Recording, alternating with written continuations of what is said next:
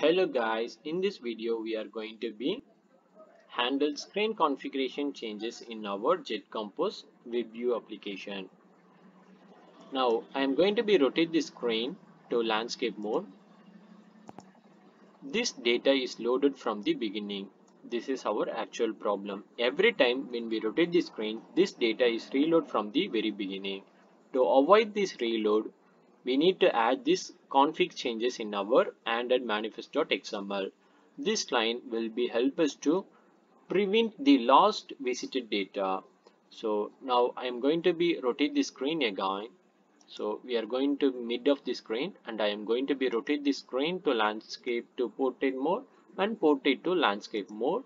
So the data is prevented right now.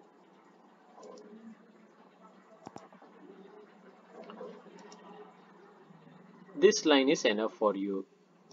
We can also track the mode of configuration changes, like whether configuration is landscape means we are going to be displaying this message, otherwise we are going to be display this message. This one is optional to track the configuration changes. So I'm going to be running this code. The mode is portrait. I'm going to be change this screen to landscape mode. Now the mode is landscape mode.